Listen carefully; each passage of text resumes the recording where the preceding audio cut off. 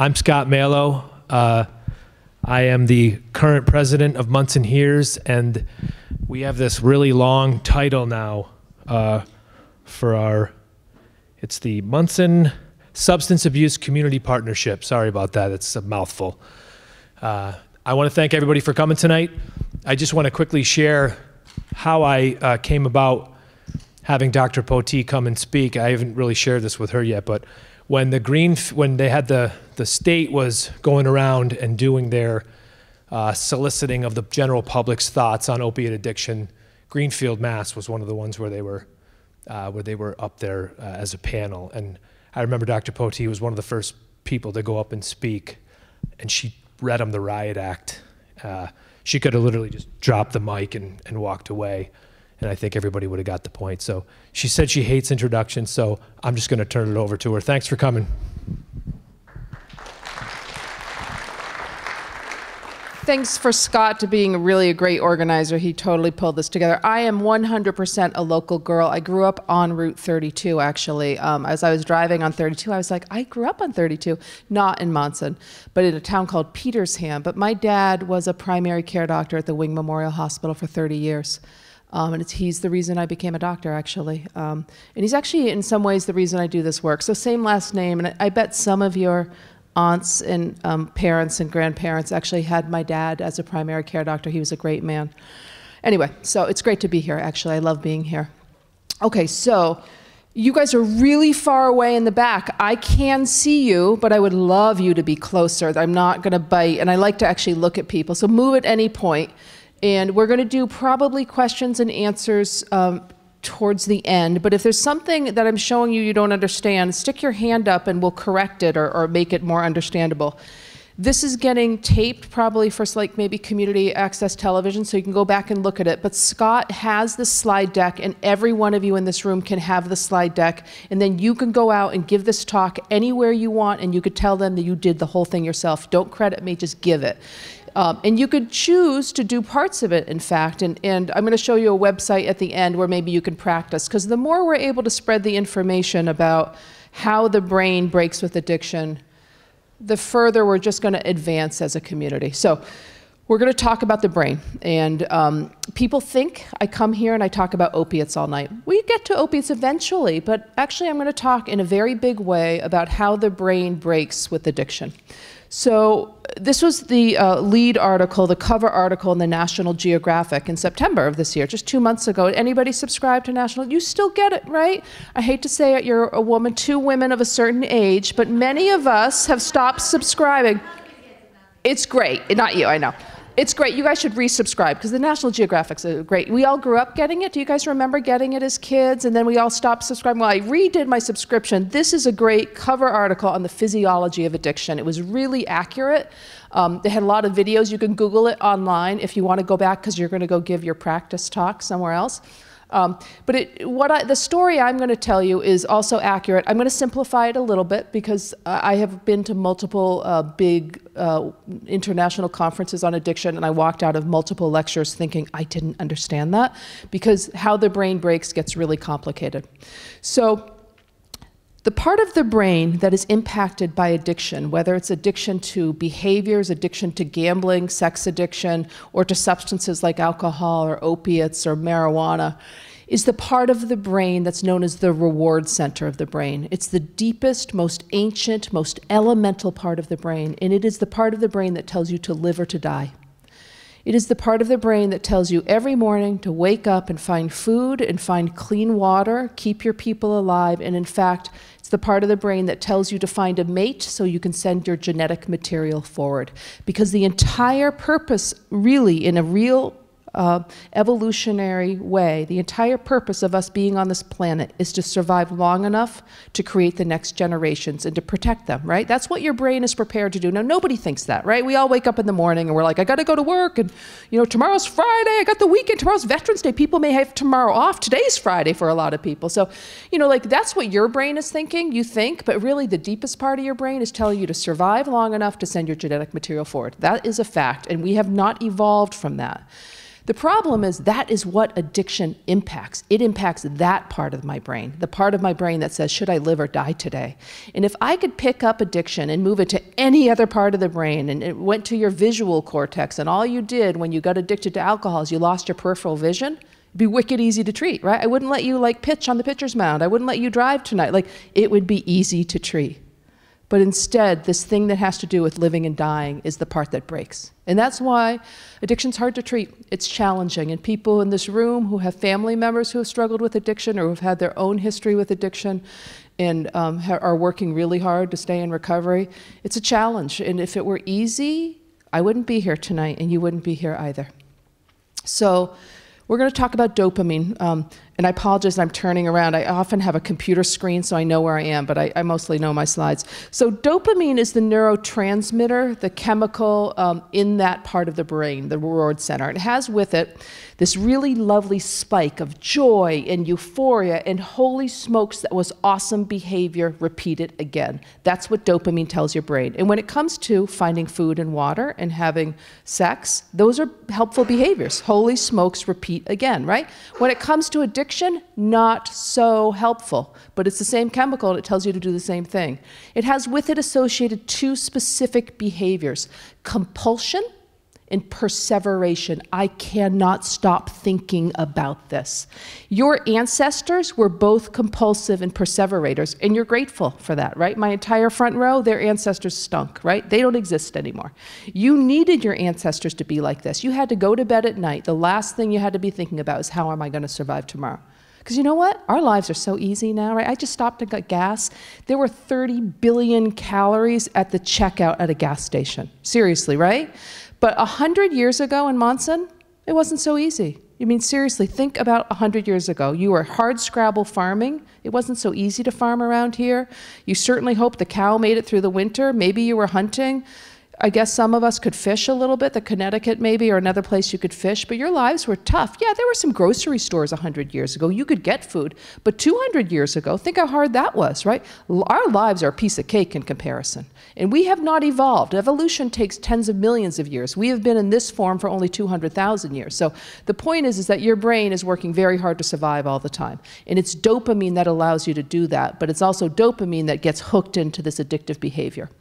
So I make an argument that at a baseline, we all have about 100 units of dopamine in our brain. Now, there's no way to measure this. You're not going to go to the wing lab tomorrow and ask to have your dopamine levels checked, because they're going to think you're insane, and they're going to think I'm insane. But there's some of us who are happy-go-lucky people, like golden retrievers on the planet. We see, you know, everything is there's a silver lining to every gray cloud. And that is maybe our dopamine levels sit at 105 or 107, and that's just genetics or luck or epigenetics, it's something. And then there's some of us, and I'm not talking those of us who struggle with depression, but there's some of us who are just sort of the dysthymics of the world. I have them in my family, and we're sort of the lower energy. We have a hard time puzzling through problems. We can't figure out that things really are going to get better. People like this often come to the doctor. I spend my day with my Eeyores of the world, whose dopamine sits at about 85 or 90, right? And I'm trying to move them along, trying to find some positive spin on anything that they're feeling. So when we're all sitting with 100 units of dopamine in our brain, and it's 150 years ago, and you're out in the woods in Monson, and you find that 5-point stag that you managed to kill with your bow and arrow, and you think to yourself, holy smokes, I'm going to keep my family alive for the next 7 days. That is awesome. You get a dopamine spike. You get a spike, it goes to 150, and it goes back to normal. Because this is your brain's way of saying this is a repeatable behavior that's going to help you survive. Good work, right? You have sex, it's consensual, your dopamine will spike to 200, and then it goes back to normal. Because this is behavior that, from an evolutionary standpoint, you want to repeat. When you use a drug like cocaine, your dopamine will spike to about 350. And when you use a strong prescription opiate or you use heroin, your dopamine will spike between 500 and 900. And when you use a drug like crystal methamphetamine, your dopamine will spike to about 1300. So what's amazing is that most of us don't get up every morning and take a hit of meth, right? Because I just described something that is like 6 times great sex, right? And you would think, actually, most of us would get up and think that's a good idea. Yet, you and I, all of us, are going to understand why it isn't a good idea, because the brain does not like this. So let's talk about the 3 parts of the equation that impact dopamine in the brain. There's how much dopamine gets produced. The second one is how many little receptors are on the other side of the synaptic cleft receiving the information from dopamine. And the third one is how many little vacuums come in and suck the dopamine out of the synaptic cleft. We get to impact one of those three things. And every addictive behavior, every addictive substance at the end of the day ends up impacting something along this little equation. So I'm going to show you two fast ones. Cocaine is the most easily understood addiction because it does only one thing, but it does it really nicely. It turns off the vacuums, shuts down the vacuums. And when you have no vacuum sucking the dopamine out of the synaptic cleft, that's how you get to a dopamine of 350. Opiates are more complicated because they go through an opiate receptor and then they go through a negative feedback loop through GABA. But at the end of the day, all opiates produce more dopamine. They just make more dopamine and shuttle it out into the active part of the brain. So when the brain has been used to seeing dopamine levels of 85 and 150 and 200 for, 200,000 years, and the brain starts to see dopamine levels of 350, 500, 1,000, it freaks out. It says, this is not normal. This is not normal. There's this chemical in my brain that is going way beyond any normal limits. I need to turn down the volume. I need to down-regulate. I'm going to erase 80% of my dopamine receptors. I'm going to stop producing dopamine naturally, and I'm going to turn on every vacuum in sight. So people who enter into addiction and have actually started to struggle with addiction, they wake up in the morning and their dopamine's not 100, it's not 85, right? Their new dopamine set point is like 45. It is hard to have a shower. It is hard to pour a bowl of cereal and be nice to your children. It's hard not to call my front office staff terrible names when you call. You are a miserable human being. And in fact, your dopamine levels are sort of not even consistent with survival, right? And your brain's instinct is, holy smokes, I need to feel better than this. And the only way you know to feel normal is to continue the use, to continue to drink, to continue to look for heroin, to go find your speedball of cocaine, do anything you can to feel normal again, right? The brain is telling you to do this crazy thing that most of us in this room think, please just stop. Yet your brain is telling you if you don't do this, you're going to die, right? It's an awful, awful feeling. And if what we all can do as people in this room is try to prevent the disease of addiction for multiple generations, that's the goal. To help people who need treatment, but also to help prevent it for future generations. So I think of this as the broken brain. Do you know, we could have done this with any other disease in the body. I could talk to you about the pathways of how transmitters get disrupted with diabetes or cardiovascular disease, because every disease other than cancer, which works a little differently, has to do with a disruption in messaging between chemicals. So I'm not describing anything that's bizarre, right? But it's just that most of us didn't know this. We didn't learn this. And I never learned this either. I did not learn this in medical school. I went to a really expensive, top-notch medical school. I barely learned this in residency. I learned most of this out in the field much later in my career. So I'm going to talk to you about something that happened in all likelihood at Wing Memorial Hospital today. This guy in the upper right, Three Rivers, right? That's a neighborhood, right? I'm putting this guy in Three Rivers because I remember Three Rivers. So he shows up at the Wing ER. Let me back up for a second. He's in his living room. He has his hand on his chest, and his wife says, honey, you don't look so good. And he's like, no, it's okay. It's a little indigestion. And she's thinking, he's looking blue. He's turning gray. He's really not looking good. She calls 911. And the police from Palmer are the first ones probably to arrive, but EMS is there really fast. And they give him a sublingual aspirin and a nitroglycerin, and they give him a beta blocker. They put in a big bore IV. They give him some oxygen, and they transmit an EKG from that living room while they're putting him on that board into the ambulance to the Wings ER. And the Wings ER says, don't even stop here. Right? Bypass us entirely, head straight to Springfield, to Bay State. Because this guy's having a massive anterior wall MI, and tell them to start warming up the cath lab. He arrives at Bay State's ER, and they're like, we're not even bringing this guy to the cath lab. He's going to the OR. And he ends up with quadruple bypass surgery of his heart, right? They probably have to crack his chest because it's so emergent. He's in the cardiac care unit at Bay State Springfield for almost a whole week. He's on the coronary telemetry unit for a whole other week. He gets a brand new cardiologist that's based out of the Wing Hospital. He gets to see me, his primary care doctor, for the first time because I've never met him before. And he gets a social worker because he's going to be depressed. How much money we just spend on that guy? How much, she said? Yeah, she guessed $500,000. I'm going to probably say $250,000, right? Probably $250,000 was just spent to save this guy's life, which was really important. He's 68 years old, right? He hasn't even retired yet. He's supporting his family. He has his first grandchild on the way. His next door neighbor in Three Rivers is that 24-year-old girl you see lying on the bathroom floor. And she's a young woman who struggles with an opiate use disorder, but she's been doing really well. She's about 6 weeks sober. She had gone to treatment. She's trying to go to meetings most days. She just got a job. She actually is working at Dunkin' Donuts. She's kind of excited about that. But that morning when her mom knocks on that bathroom door and there's no response and the door is locked, the mom, she's gone through this before, and she freaks out and she kicks the door down and finds her daughter, also blue, lying on the ground, not breathing. She calls 911 first, and then she administers Narcan to her daughter because she holds naloxone, the overdose reversal drug, on her purse. The first dose of Narcan doesn't revive her at all, but the Palmer cops have already arrived, and every patrol car in Massachusetts carries Narcan. And they administer everything they have in the patrol car, but she still doesn't come to. And when EMS arrives, they empty out their kit. 5 doses of Narcan later, she comes to. She's actually brought to the Wing Memorial Emergency Room, and what's offered to her? Well, she's gotten her Narcan already, so they did do that, and that was a great guess because she may collapse again, and that's the one thing they could do to save her life. So that is awesome. I don't know how old you are, but you just got an A from me. What else was offered to her? Crisis eval. Okay, so I have to say, nobody in the ER thinks she's suicidal. She denies suicidality, and in fact, without saying I'm suicidal, they're probably not going to have crisis come. But it's a great thought. It's a great idea that somebody with mental health training will come evaluate her. That's an awesome concept, right? Anybody ever had this happen to them? Show up in the ER after an overdose? Say it again. Yeah, that is a high-functioning ER too, right? So here she is. She's acute vomiting and diarrhea. Her dopamine's 45. She's miserable. She's wicked sick. Here's a piece of paper with 14,000 numbers on it, and we need you to call every 15 minutes for the next 48 hours to find a place to go, right?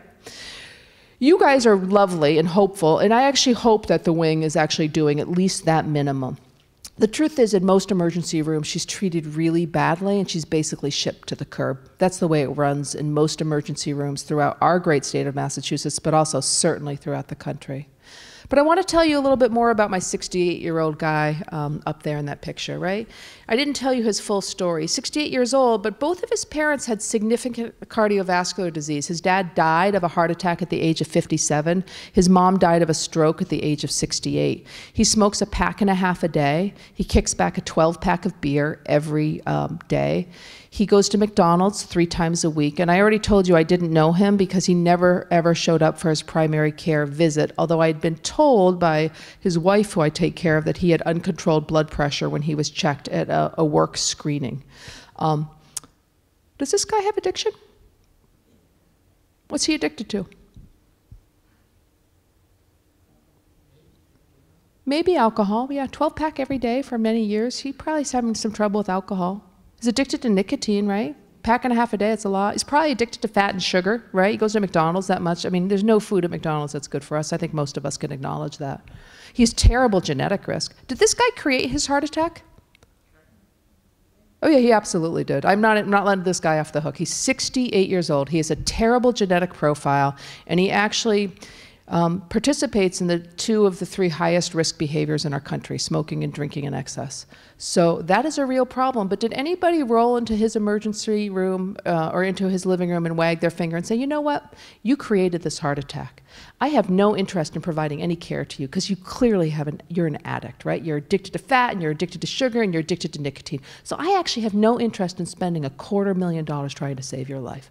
Thanks, I'm going to just leave you in your living room and you're going to die in the next 47 minutes, right? Nobody did that, right? Nobody in this entire country would have done that, right? We would have been sued left and right. It would have been unethical. It would be wrong 1,000 ways over. Every day, I take care of people who are making not great health decisions. Because who in this room is perfect, right? Who are my marathon running vegans in this room? Show me your hands. You're probably that, Scott. Do you do that? Okay. Most of us, right? Like, I drove here, I ate Fritos and a Diet Coke. That's how my night rolled, right? Am I perfect? I am so far from perfect. My point is that many of us make health decisions that aren't great, that might actually cause us to have some disease states that aren't ideal. I think a lot of us can acknowledge that. Type 2 diabetes is a perfect example of that. The reason I do this work, the reason I'm not home with my kids tonight and I'm with you guys tonight, is I find that this disparity in care, the care that we provide without any hesitation to an individual who struggles with a disease that we think is a real disease as opposed to the addicts of the world. The fact that these two individuals, an older man and a young woman with her entire life ahead of her, got completely different kind of care, I find that outrageous. It makes me sick. It really does. And if we want to spread it equally and start shaming and blaming every one of us for the terrible health decisions we make every day, then fine. You know what? We would save a lot of money on health care because we would just all die earlier and nobody would get any care. Otherwise, we need to start treating people fairly and equally for the diseases they have. One of the suggestions I'm going to have for you as grassroots people in the room is the next time you see your primary care doctor, I want you to ask them, tell me what you're doing to help people with addiction. Just ask them that question. It's a very reasonable question. When you add in cigarettes, like 30% of this country struggles with addiction. 13% of us struggle with alcoholism, right? And it would be really nice to know that your primary care doctor who you love is actually somewhere fighting this battle, because you know who we need on the front lines? Everybody. I need every nurse. I need every primary care doctor. I need people doing their damn jobs, right? Because this is a problem in your community. I know that. It's a problem in my community. Okay, so let's go back to dopamine. I know I just went off course, but this is the way it rolls. The dopamine story I didn't make up. These are PET scans looking at brains, and that middle column is a healthy brain of people not struggling with addiction. And what you see there is there's lots of orange on that PET scan. That's active dopamine, okay? And when you look at the column that's over to the right, those are brains of people struggling with addiction. And that top brain is somebody struggling with cocaine use. The next one is methamphetamine. The third one down is alcohol. And the final one down is heroin. And I like this slide because it, again, demonstrates the absence of dopamine in this brain. It's not zero, but it's not so good. I like this slide because I want you to look at the brain of the third one down of somebody with alcohol use disorder. There's still a remarkable amount of dopamine in that. Those of us who struggle with alcohol use disorder, which is one of the most problematic drugs in our society, alcohol, and for those of us who have family members or ourselves have struggled with alcohol, we can acknowledge that. The wheels come off the alcohol bus pretty late in the game. You're a functional alcoholic for a pretty long time before your husband walks out on you and you get your second OUI and you lose your job, right? It takes a while before things really fall apart. And it's partly because the dopamine is still active and you still are sort of scraping by on the planet. I'm not arguing for alcohol as a choice, but I'm acknowledging that it's one of these unspoken things in our society. The harm of alcohol on us is enormous. So there are three things that will predispose any one of us to addiction. The first one is genetics. The second one is early exposure while the brain is developing. And the third one is growing up in a household with a lot of abuse or trauma. Having poor mental health does not create addiction, right? You can have anxiety or depression, and it doesn't make you somebody who's necessarily predisposed to addiction.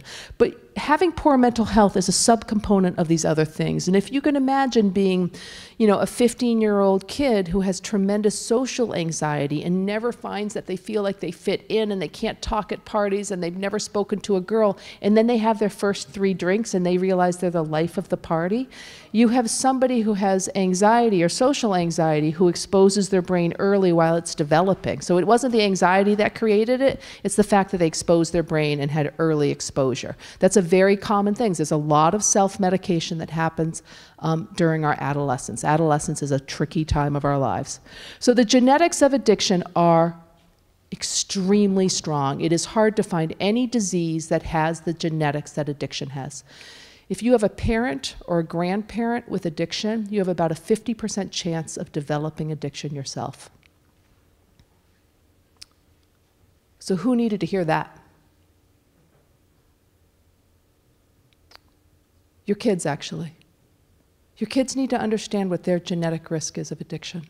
And that seems terrifying, I think, to people, except I have to take care of kids. I'm a family doctor, and you know, I'll walk into a room with a 15-year-old and they're telling me about their great aunt who had colon cancer, and I'm thinking to myself, that's never going to be your problem, right? It may be your problem, but it has nothing to do with your great aunt, right? We spend a lot of time on the genetics of cancer. Actually, the genetics, most cancers are not genetic. They happen to arise from nothing. There's some exceptions to that rule. But with certain mental health disorders, including ADHD or depression or bipolar disease, and very much addiction, the genetics can be enormous. And our kids don't get to change their genetics, right? They get what they get. So you may think it's a bad idea to tell them because they don't get to change it, but guess what? They actually do. I'm going to tell you about this next thing, that if your kids make the right choices, they get to almost entirely erase their genetics, and you never, ever get to do that. But with addiction, you do. Because all addiction is a developmental pediatric disease. All addiction starts while the brain is developing. So if you can get to the age of 24, 25 and not have used an addictive substance, you've never smoked, you really have never had anything to drink, you've never used marijuana, you will have scooted yourself through the developing brain part of your life, and you will never develop addiction. So when I sat down with my own 3 kids and explained to them that genetically they are at high risk of developing addiction, which is something I have done, I didn't go into the gory details. I didn't tell them all the who's and what's and where's and how bad it was. I just told them that was their genetic background. I said to them, the one thing you guys can do is delay your use. I don't want you ever to smoke cigarettes. I think cigarettes are disgusting and horrible, but most teenagers think that too. But delaying your use of alcohol consumption and marijuana is the only thing you get to do to protect your brains. And if you can scoot through until your brain is nearly done developing, the genetic risk almost entirely disappears. That is why you tell your kids, is because they actually get to control this part of it. Right? And when you teach your kids the facts, you don't scare them. You don't say, you know, it's not the frying egg in the pan, don't do drugs, you know, like this is your brain on drugs. I believe in teaching everybody, adults and teenagers and younger people, what we understand about brain development and brain chemistry. We're going to spend a lot of time on marijuana tonight, in fact. So when you talk to somebody who struggled or has struggled with addiction, I always ask the question, tell me about your first substance and how old were you? Was it cigarettes, marijuana, or alcohol? I always take those because I think they're the most commonly first drug out, okay? And the average age of first use is probably what the slide says. The average age of first use that people say is, I was 12, 13, or 14. That's what most people say to me. I've given this talk actually at the correctional facilities in our area. So in the room, I might have 150 people who've been incarcerated, all of whom have been incarcerated due to their disease of addiction. In that room, I will say, who was 12 when they first started their first addictive substance? Every hand is in the air. And then I start counting backwards, 11, 10, 9. I have hands in the air at the age of 6. And that seems unimaginable, right? Because that's a first grader. But when you grow up in a household where your dad is passed out in an armchair every night with a handle of vodka next to them, and that's your normal, it's actually really easy to access drugs, and it's really easy to access alcohol. And when I ask people who started smoking, I don't know, marijuana at the age of 9, I always follow it up with, remind me again, how did you get that? It's usually a family member, right? Sometimes it's a parent or an older sibling who started them on it, who thought it would be fun, right, to get high with their 9-year-old nephew. So if you are 15 years old and you start drinking, and drinking here is defined as 2 drinks a week, right? Not much, guys, 2 drinks a week at the age of 15. 40% of those 15-year-olds go on to be alcoholics. If you wait until the age of 21, 7% go on to be alcoholics. So again, the national rates of alcoholism at this stage is 13%. It's one of the highest numbers we've ever seen. I'm going to talk about that in a minute. But that is what delaying use does, right? All I say to my kids, and what I say to not just my biologic kids, but the kids I take care of in my clinic every day, is I say, I'm asking you to delay your use. I'm not telling you that marijuana is going to kill you someday. I'm telling you, you've got to wait till your brain is fully developed, because marijuana has a really bad impact on the developing brain. So the truth is about our generation of students, the kids in this room under the age of 23, is that they are actually making the best decisions we have seen in 40 years when it comes to substances. Most of us should be patting our teenagers on the back every day for making amazing decisions, because we have never seen lower rates of alcohol consumption. We have never seen lower rates of cigarette use, thank God for that one.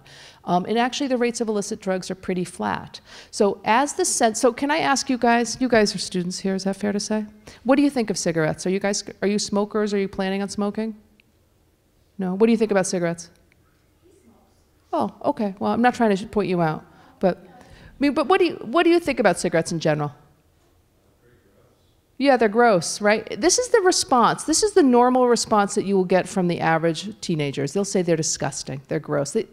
I ask teenagers and they're like, they're horrible. They give you wrinkles, they make you older, they give you bladder cancer. I'm thinking, how did that 13-year-old know about bladder cancer? That's true, and that's pretty impressive she knew that. So as the sense of harm with cigarettes has gone up, use has gone down. The problem is the sense of harm with marijuana is really low, okay? So what do the average people under the age of 25 say to you, or what do you think they might know about marijuana? What do you hear? Yes? Ah, yes, I hear that one all the time. It cures things. It cured my dad's cancer. It's medicine. It helps me sleep. It helps my anxiety. So it has a medical purpose. You hear that. What else do you hear? It's not, I'm not going to get addicted. It's not a problem. What else? Okay, it's natural. It grows in the ground. It's organic, and it's legal. So of everything that just got stated, the only one so far that's been true is it is legal, right? Everything else I'm going to teach you about that they're not true. What other things might you hear? Yeah. It is better than alcohol. That is said 100% of the time. I hear that all the time. I might be in an auditorium filled with 9th through 12th graders, and I hear that all the time. It's always in comparison to alcohol, absolutely. Teenagers will tell me it helps them in school, it helps them study better, it helps them drive, and it helps them on the athletic field. That one cracks me up because I don't know of any sport where having a slow response time is helpful. And I keep thinking about it, like what sport? Like Tai Chi, right? That's the only thing I can think of, and there's no Tai Chi sport. But anyway, you hear this stuff. So we're going to dive in for a while on marijuana because I think the public knowledge about marijuana is pretty low. So we're going to talk about it. So there are 3 things that happen between the ages of 12 and 24. They are happening every single day in this middle school, and they're happening every single day in the Monson High School. 3 things. The first one is called synaptic refinement. So there are tens of billions of little connections in the brain. And that is good for a while when you're a tiny little developing toddler, but by the time you hit adolescence, you need to start cleaning up that tangled mess of a brain. And there are times during adolescence where you are losing 30,000 synaptic connections a second, right? Because that's what you're supposed to be doing. You need to clean up this brain, you need to make it nice and orderly, you need to get rid of the stuff that's not necessary, and you need to hold on to the synaptic connections that are going to help you in life. And while your kid is losing 30,000 synaptic connections a second, you know, what do you want them to be doing, right? You want them to be doing some mindfulness-based meditation. You want them to be doing art in school. You want them to be studying history. You want them to be on the athletic field. You don't want them like watching a video game and smoking, you know, a joint in the basement, because I could tell you the impact of what happens with marijuana, we're going to understand what happens precisely. The second thing that happens during this time is something called myelination, or ensheathing or insulating rapid pathways in the brain. It's about making a brain that is efficient. That is what happens between 12 and 24. And it never happens any other time. And guess what? For those of us over 24, after 24, your brain does absolutely nothing but atrophy. Isn't that sad? But it's a fact, and that's okay, right? But I tell you, 12 to 24, these kids' brains are spectacular, doing amazing things. And even though I love my 3 teenagers at home, they make me crazy because these amazing brains I'm talking about are all about pushing the limits, right? Their brains are trying to really sort out what gets to stay and what gets to go. And in order to do that, you do a lot of extreme things. You have a lot less thinking about planning for the future. There's a lot of impulsive decision making, more risky behavior, less than optimal planning, less consideration for negative consequences. Emotions are felt incredibly strongly. You know, like I said, my poor 15-year-old, if she ever sees me talk, I have 3 teenagers, and my 15-year-old, I can walk in her room and she can say, "Mom, I love you, you're great," and 7 seconds later she's screaming at me and crying, and I literally have not said a word, right? So the emotional valence of our teenagers is really wide. There is never a time in your life when you're more influenced by your peers, ever. And I want you to pause with me on that. When you were in 2nd grade and you were 7 years old and one of your friends said, "Let's go do this stupid thing on the playground," you were like, "I'm going to go tell the teacher. That seems like a bad idea." And when you're 27 and one of your friends says, "Let's go do this stupid thing," you're like, "Dude, you're an idiot." I'm not going to do that, right? But when you're 15 or 16 or 17, you're like, awesome, I'm in, right? Because that is what your brain wants to do. Your brain in adolescent is all about finding its peers. You're trying to find your herd. And that makes sense in terms of evolution. You've already been forced out of your family unit and you're kind of surviving on your own by adolescence in most mammalian creatures. And you've got to find your people. And it's why your kids' friends really matter. It's why it really matters that you know your kids' friends. It's why when my daughter wanted to spend the night at somebody's house, I'm like, I don't know those parents, so you're going to give me their number and I'm going to call them first. And she was embarrassed. She was like, nobody does that. I'm like, I actually think everybody does that, and if they're not, they should, so just give me the number so I can talk to the parents, please, right? That's what we do because we're loving adults who care about our kids. And I don't know everybody, and neither do you guys, right? And I had a lovely conversation with that mom who was delighted that I called, of course. So the third thing that happens during this time between 12 and 24, besides synaptic refinement and myelination, is we actually lay down receptors. We lay down dopamine receptors in the outer cortex of the brain, right? So that's why all addiction is an adolescent developmental disease, is you guys know what happens to dopamine. And if you're desperately during this stage trying to lay down dopamine and you're adding in drugs that disrupt dopamine the whole time, that's how it all starts. The second receptor that is impacted is something called anandamide. And anandamide is a relatively newly understood chemical in the brain. It is a naturally occurring endocannabinoid. This chemical, we think, is partly in charge of deciding what comes and what goes. And the problem with anandamide is it is a mirror image of the chemical called THC, which is the psychoactive cannabinoid in marijuana. And your brain is unable to tell them apart. It can't see the difference between THC and your naturally occurring anandamide. And in fact, THC is more potent. And it boots the naturally occurring one that's helping to make good decisions about what stays and goes. It boots it out of the way. So it's like using a sledgehammer to help determine what gets to stay in your brain versus using a scalpel. This is the reason why marijuana is a neurotoxic drug to the developing brain. I don't care what you do after the age of 25. I don't care at all.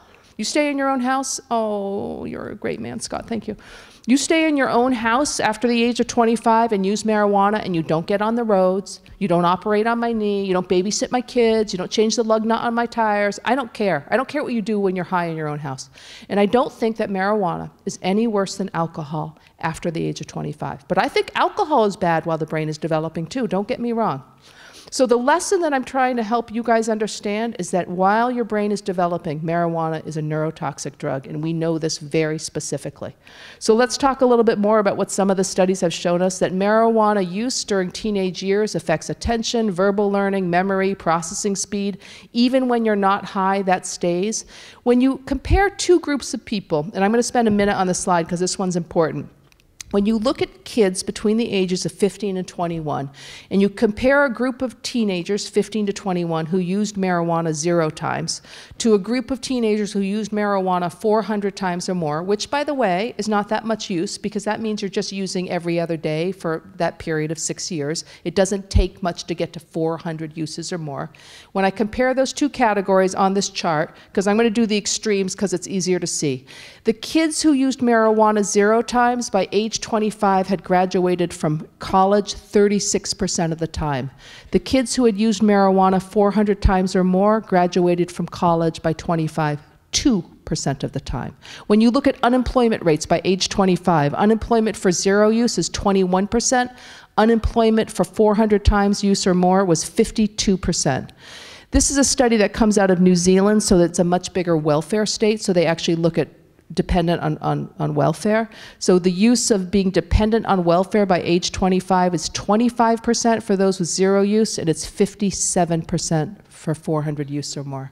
That, for me, is a kid who didn't leave my house, right? That is a failure to launch. I love my 3 kids. I want them to grow up and leave my house. I want them to pay taxes. I want them to be citizens of the world. I don't want them living in my basement because they have couch lock from having used marijuana as teenagers. It is a real problem, and I'm telling you, as a public health concern of mine, this is an economic devastation, actually. For Massachusetts, which has the best schools in the entire country, we have ranked as the #1 state of schools in the entire country, and now we're legalizing marijuana. This is not going to be a benefit to our kids and our futures. For those of us who are going to be in a nursing home someday, who really do need operations on our knee. So 8-point drop in IQ by age 35 when you start marijuana into the teenage years. But the problem with everything I just showed you is actually, I think a lot of it isn't even true, because all of it was based on the old marijuana.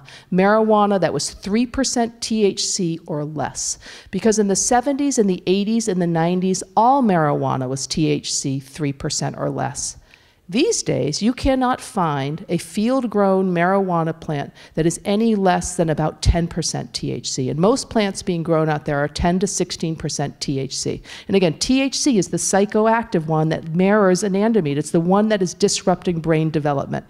So we have a plant that is much more potent, and that is what is being grown everywhere. The second thing is that most of our kids don't think about marijuana as a fat-rolled joint. They think about marijuana in this form, and these are the concentrates: shatter, earwax, butter. I mean, if I found this in my kid's room, I would pick it up with a Kleenex and be like, that's disgusting, right? This stuff is between 70 and 90% THC. So the data I just showed you about what happens to brain development is based on something that isn't that potent. Do you think brains are getting better exposed to 70% THC? You think we're making a generation of geniuses out there that are really going to be able to perform well and function in society long term? This is not a positive turn of events for our society. I think a lot of you guys know there's lots of ways to get marijuana into your system. You can smoke it, you can vape it, you can eat it in spaghetti sauce and beer and milk. You can rub it on your skin as a cream. You can use it as a tincture under your tongue. There's lots of ways to get this stuff. What is coming to a store near you? I can't remember. What did Monson do with stores? Did you guys, first of all, how did you vote? How did Monson vote in the November ballot? Yes. So you are a town that would have to have a town-wide referendum to turn off a store, a recreational marijuana store, and that has not happened, because you guys would know that if you had had a town-wide referendum. You have not. So you are a town that will have pot stores, period, right? Unless you choose not to do that, in which case it's a town vote. It's complicated how it even happens.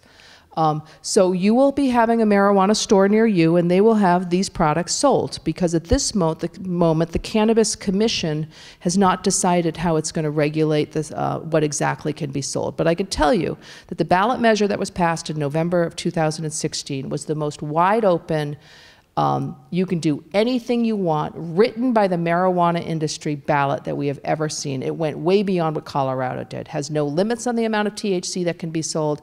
Was very specific that edibles must be available. So when you're an industry that sells an addictive product, your job in order to survive is to addict as many people as possible, right? Who needs an MBA to say that? That's your goal. And if I'm telling you that all addiction starts while the brain is developing, the industry that the marijuana billionaires are working on involves addicting as many of these young people as possible. That has to happen for them to survive, right? That's how they figure it out. So when you add marijuana to sugar and fat and candy, and you think this stuff is not targeting our kids, you think little old ladies with cancer and they can't stop vomiting because of their chemotherapy are eating gummy bears, right? They're not doing that. That's not what we're providing when I do medical certification of marijuana to sick adults. This stuff is targeting our kids.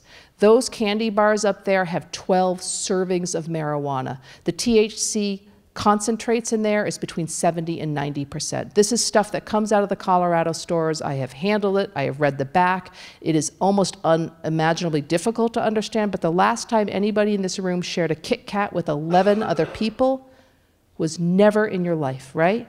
12 servings of high-potency marijuana in every candy bar. This is not a positive thing. And this is what bothers me the most, is that we as a nation have made some great moves to limit smoking. And I know I have smokers in the room, and I'm not throwing you under the bus. I would love to help you stop smoking. But we know that smoking is the #1 killer in our country by a long shot. But the truth is, fewer and fewer people smoke. You know, when you look at the statistics on our teenagers, they are really unlikely to smoke. And if we had stayed on the trajectory of the President Obama healthcare administration, The prediction was by the year 2025, smoking in this country would have been close to 0%, right?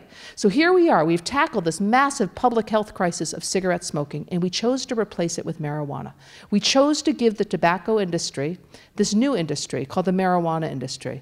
And it makes me so frustrated because you would have thought we learned our lessons. In the year 1900, tobacco existed. Of course it existed. It's a native plant of North America. But the native people of North America were not smoking 2 packs a day. They used it ritually. They used it infrequently. The plant itself was not even that potent. But starting in 1900, the industry took over. And the first thing they did is they began to plant more potent plants with thicker veins. It is the vein of the tobacco leaf that contains the nicotine, right? I just told you that's what we've been doing for the last decade with marijuana. So it's the first shift. You make a more potent plant. And then you start combining it with more addictive substances, sugar, fat, other things.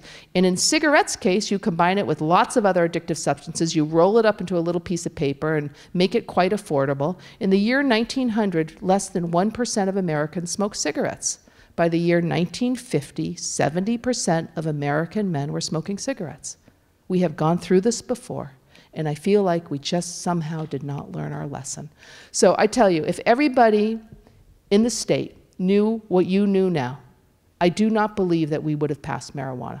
Because again, what somebody does over the age of 25, I don't really care. I can't have them driving. I can't have them putting other people in harm's way.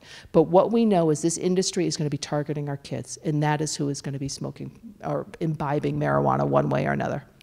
Okay, let's talk about alcohol. So in this country, 1/3 of us drink 0 alcohol, absolutely none. 1/3 of us drink just a little bit, a couple drinks a week, a couple drinks a month, very, very light social drinkers. And the final 1/3 of us in this country drink everything else, okay? And in fact, the final 10% of us drink on average 9 to 10 drinks a day. Now, I make an argument that most of those people probably are not here tonight because they already started, right? You can't be at a talk tonight and get your 10 drinks in by now, probably. So let's talk about what a drink is, because every day I talk to patients. Today I did, 15 physicals, and always during my physicals I say, tell me about your relationship to alcohol.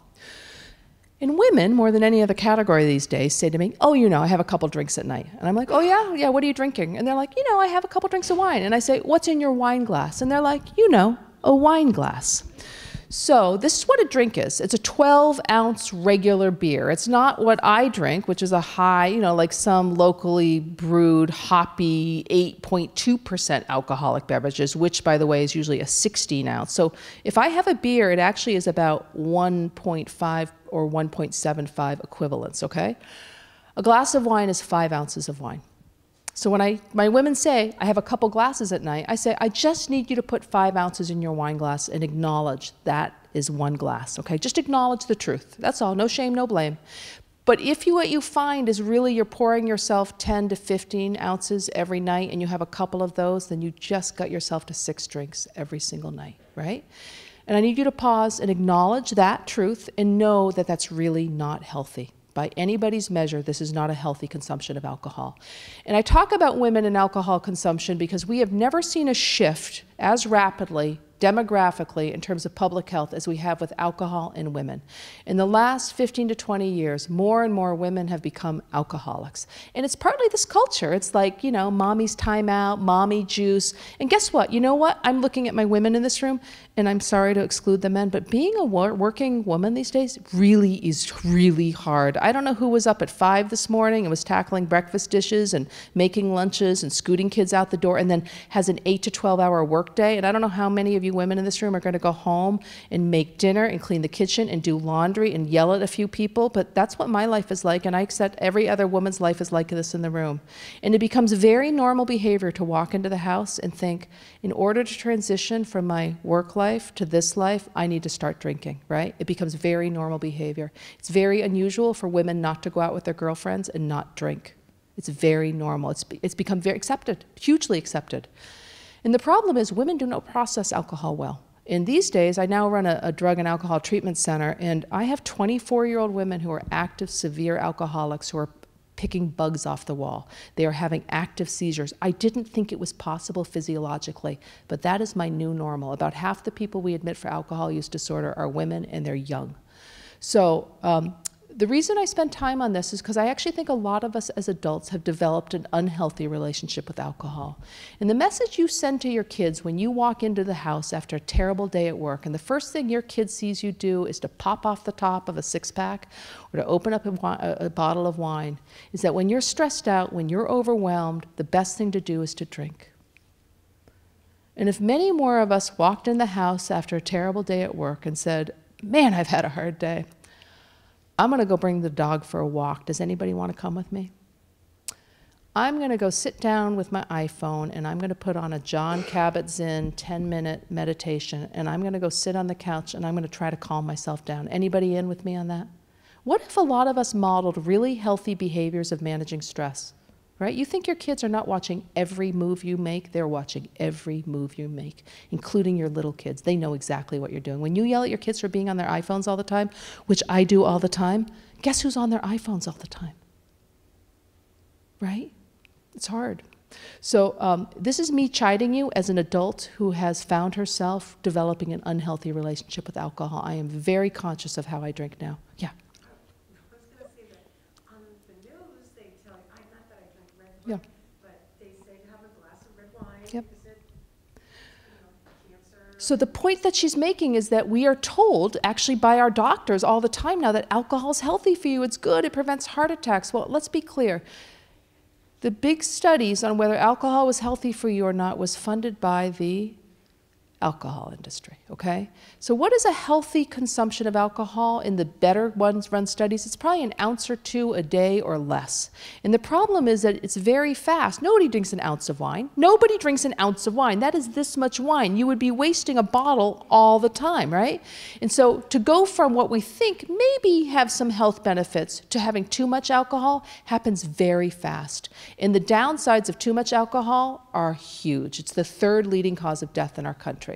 So I don't tell people that alcohol is healthy for them. I say water's healthy for them. I say alcohol is actually not that good for you. We actually have more and more evidence that it's a cancer-causing drug. So I don't promote it anymore. I say get a lot of exercise, get a good quality sleep, eat good quality food, lots of vegetables.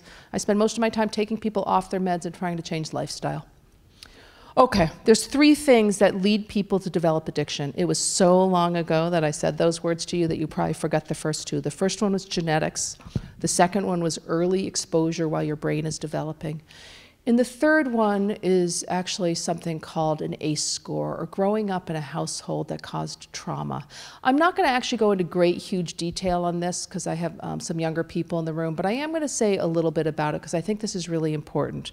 So the ACE study came out in 1996, and it was a study done in Kaiser in California in San Diego County that asked adults 10 questions about what might have happened to them in their house growing up. And then it compared those 17,000 people to 50,000 Kaiser patients with chronic disease. So it's tiny, and Scott's going to get you the slide deck so you can read it. And actually, one late night when you have nothing better to do, I want you to Google ACE scores. So 10 questions, and I'm not going to read every question, but the questions run something like this. Was there somebody in your household who had major mental illness? Was there somebody in your household who was incarcerated? Did you feel like your family didn't love you or protect you? Did you feel like your parents were too drunk or too high to take you to the doctor if you were sick? Were you ever physically abused? Were you ever sexually abused? Did you ever watch your mom, specifically the woman, or your stepmom, be physically abused by the father? Were your parents separated or divorced? 10 questions, pretty straightforward, but pretty upsetting questions, actually. What the study showed is that 54% of Americans score at least a 1. That's not a surprise because divorce is on that, and divorce is a little less than 50% now. I score a 1 on an ACE score. My parents were divorced when I was 13, but I don't score anything else on an ACE score because I grew up in a magical life. I had everything that I could have ever wanted in terms of love and support was there for me. But when you look at the rates of the scores that Americans have, this is a measure of abuse, neglect, and household dysfunction. If you score a 6 or a higher on an ACE score, you're going to die 20 years earlier. If you score a 4 or higher on an ACE score, you're going to have a heart attack 20 years earlier. You're going to have asthma. You're going to have emphysema. You're going to have multiple broken bones. You're going to have 30 or more sexual partners. Crazy things are predicted from growing up in a household that was neglectful, abusive, and traumatic. And it doesn't make sense when you first hear that, because you're thinking to yourself, why would that impact asthma, right? Except I want you to pause and think about this, because from an evolutionary standpoint, your fight or flight response, that fear response that we all have that protects us when we're being chased by a bear, that should be on for 20 minutes while you're running and going to a cave and sheltering down, and then it shuts down. But when you are a 7-year-old kid growing up in a household where you're afraid of coming home to find your mom overdosed in the bathroom, when you're worried about your older brother coming into your bedroom at night, when you're worried about whether there's going to be enough food to feed you tomorrow, you are a child who has a cortisol sympathetic fight or flight response on 24 hours a day for years on end. And that toxic brain environment has an impact on every organ that develops in your body. And if there's one thing that we can do as a generation and as people is to help protect our kids. It's what teachers do, it's what law enforcement does, it's what guidance counselors do and school nurses every single day. You know who knows ACE scores? School nurses know the ACE scores of every kid in their school, right? They actually know, they don't know it all, but they know a lot of them, right? Lots of people do. Your school resource officer in the school, they know what's going on. When you are somebody who has had a terrible childhood, there's no faster way to run from it to numb up with alcohol and drugs. So having a high ACE score is a huge predictor of who's going to struggle with addiction. And one of the things I say to my patients, because I do an ACE score with my patients all the time, and they'll hand it back to me and they'll be sitting there weeping with a score of a 7 and they've never told anybody about it, right? And we sit together, we talk about it. And they don't get to change their past. Our kids don't get to change their ACE scores, sadly, but they can create themselves the next generation with lower ACE scores, right? That's the goal here. So knowing about ACE scores and trauma, I actually think is a really important thing for society. I think it's really important for schools. Again, I grew up locally. I grew up in the North Quabbin area of Athol and Orange, and the ACE scores in that region are really high, right? These are shut down mill towns, but guess what it looks like? It looks just like it looks here. I would predict the ACE scores as a community of this community are really high. I don't know if anybody would agree or disagree with me on that, but I think statistically we can say it. Okay, 3 things: genetics, trauma, and early exposure while the brain is developing. And my message to the adults in this room is to talk to your kids. A kindergartner should know that if they find a pill on the ground, they should never pick it up, they should get an adult. Because a 5-milligram high blood pressure medicine like lisinopril will kill them. Okay? That's a message that a 5-year-old should hear. When should you start talking to your kids about drugs and alcohol? I don't know, 4th or 5th grade. If I tell you that the first age of use is a 10, 12, 13, or 14, your horse is way out of the barn by the time you talk to your 9th graders, guys. So this is a conversation about talk early, talk often, model for your kids healthy behaviors. If you're drinking every single night, I want you to think about that, and I think that you might want to drink a little bit less. And the message I say to my own kids is delay your use as long as possible. So again, our kids are making fabulous decisions. Less alcohol. This is data that goes back to the 1990s, but we've been collecting data on our kids nationwide since the 70s. So lower alcohol rates, lower cigarette use, drugs, illicit drugs tend to be pretty flat. The exception is e-cigarettes and vaping. Do you guys think you have a vaping problem in Monson? Does anybody know? Are you guys finding vape pens in the school? Do you know that? Yeah.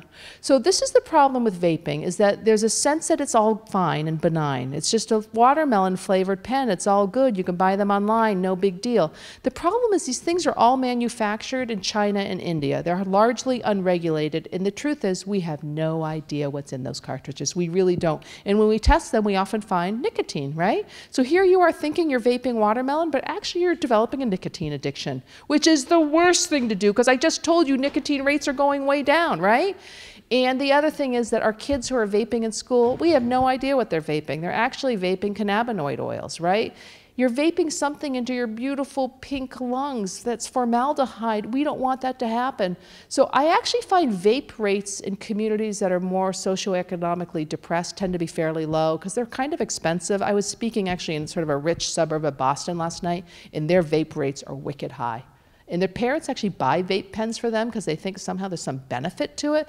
I wish they were all outlawed. There's no benefit to a vapor as far as I'm concerned. And if I were the goddess of the world, I'd get rid of them all. Okay, I am going to talk for one slide about what I think is a problem that many of us have in this room. It's the hardest thing I do as a parent, which is parenting the I generation. So the generation right now of age maybe 8 to 18 is maybe will be called the I generation. It's going to be the first generation that has had an iPhone or a smart device in their hands all the time.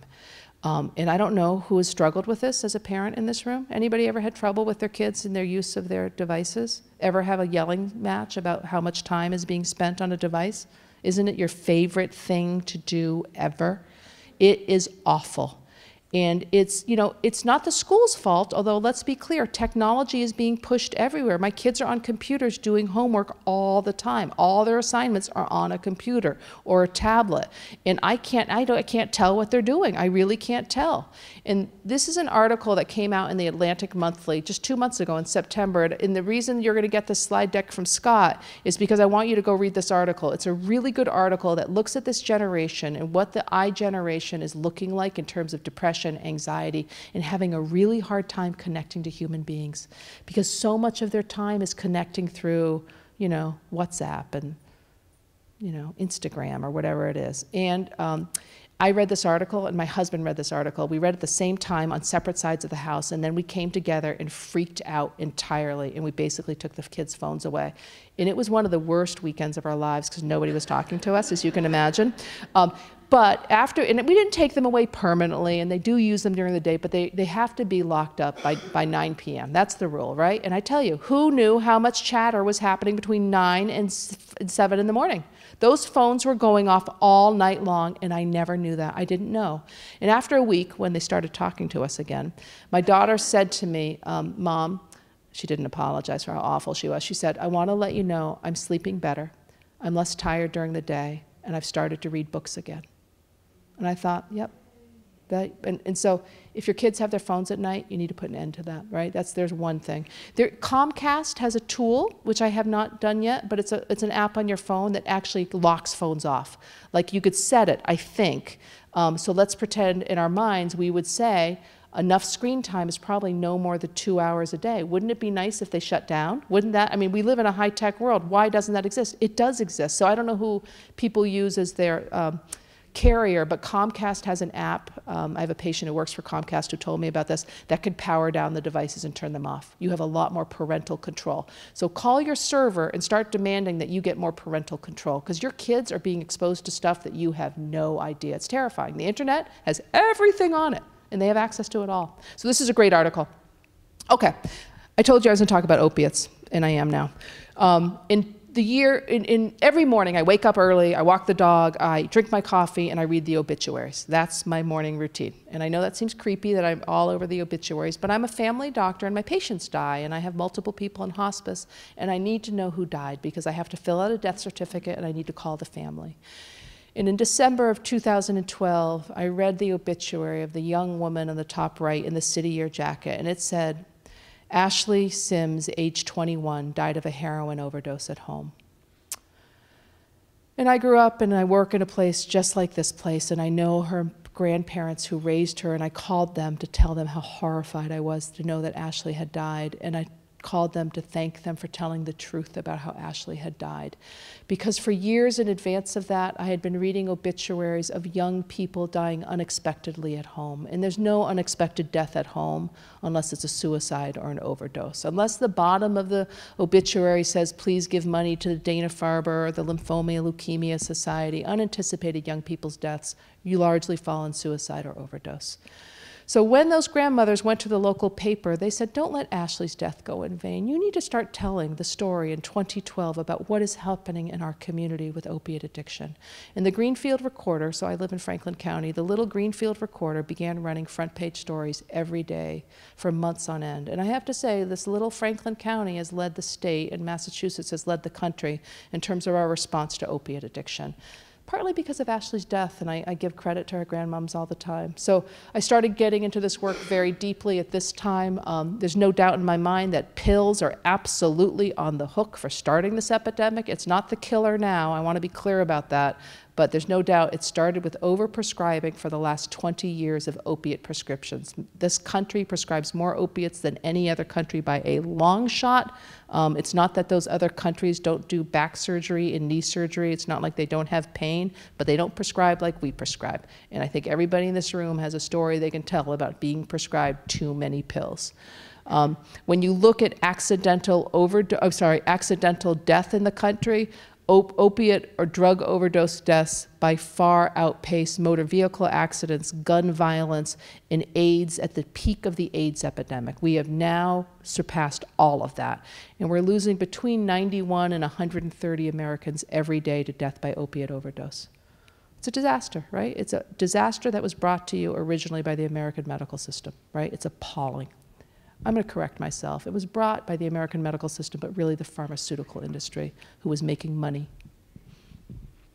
Okay, so when you watch the country, the red is overdoses. In that first top map in the top left is 2003, and you watch the red start to track across our country. And that last map is 2014, which is before we really start to see fentanyl coming in from China. So that map is way more red now. So Massachusetts has never been a heavy prescribing state. So I did my training in Massachusetts and Boston, and Massachusetts was rated 40 to 45 in terms of number of opiate prescriptions written. For a really long time, that was true. This is not a state with lots of pill mills where there are lots of rogue doctors for cash for pill businesses. It's not the way it worked here. But growing up and during my training, I always knew that I-95 was known as Oxy Highway because the pills were coming up largely from Florida. And there was a whole industry of people sending buses down to Florida from Maine and Western Mass and Kentucky. And it was this pill tourism, and you would get all your time paid for in the hotel and all your meals paid, and you would be given $200 cash, and all you had to do was to walk into any one of the 600 pill mills and strip malls in Florida. You didn't need a limp, you didn't need a diagnosis, you didn't need to be old. And they would hand you a stack of prescriptions and a bag of pills, and then you would get back on your tour bus and you'd hand it to your tour operator, who then went and dispensed it all over South Boston and Greenfield and Kentucky and everywhere. So in the year 2009, the federal government looked at the state of Florida and said, you guys have screwed up the entire eastern seaboard, and we're going to cut off federal funding if you don't get it under control. And so in 2009 and 2010, the DEA shut down nearly every one of those 600 clinics in Florida. 34 doctors are currently incarcerated because they weren't actual doctors, they were drug dealers. They may have had MD after their name, and they may have gone and trained in an American system, but they were dealing drugs. So the problem is that when you shut down the pipeline of pills and you have people struggling with addiction all over the place, what are you left with, right? You're left with unbelievably pure, cheap, deadly heroin. And the Mexican cartels were distributing heroin well in advance, preparing for this. They knew this was going to happen. It's a very smart system. It's extremely high tech. It involves UPS and FedEx and Lyft and Uber and airplanes. And there's no wall that's going to be big enough to stop the drugs from coming into our country. This is not going to be an easy thing to shut down. It's largely nonviolent. I could text somebody in about 4 minutes. I could have 50 bags of heroin in our lobby. That's how it rolls. So when you look at the country and you ask emergency medical responders, what's your #1 drug of concern, the dark green area, the answer is heroin. But when you look at that map, you're like, well, what's up with the Southeast? I just told you I-95, that goes through the Southeast. Why don't they have a heroin problem? And the answer is this. Those dark purple states are states where there's still on average between 1 and 1.5 bottles of opiate per person in that state. These are heavily prescribing states still. Right? So I told this to Scott when he and I were sharing some information when we walked in. I had knee surgery 5 days ago. And I saw a surgeon who didn't know who I was, right? I chose to go to not my local hospital. I wanted a tiny bit of privacy for once.